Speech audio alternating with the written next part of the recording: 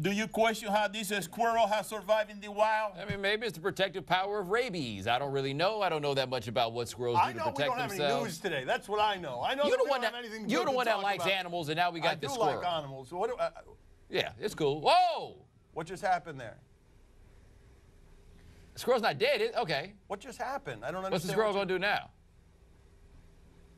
Oh, man, has that squirrel been drinking? We're just going to make fun of this squirrel's equilibrium issues? Well, I want to know who was sitting around with a camera and was like, yo, this squirrel can't stand up. Oh, there you go again. No, that's terrible. That's a squirrel with vertigo. We're making fun of a squirrel. That squirrel's in pain. How did that squirrel get as far in life as it did? That squirrel would be a meatloaf in the wild. It would make a nice coat.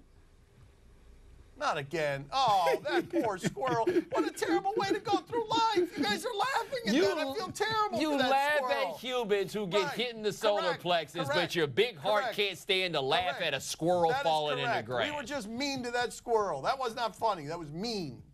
Well, I got a message for that squirrel. You better stay away from any type of barbecue, buddy, because they're going to cook you alive. Barbecue squirrel. Interesting. Yeah. My father's nutritional choices. What kind of barbecue are you at where you look at all the meat that you already bought and are like, nah, get that squirrel? Is that what we were eating in my childhood? That wasn't the only thing that we ate.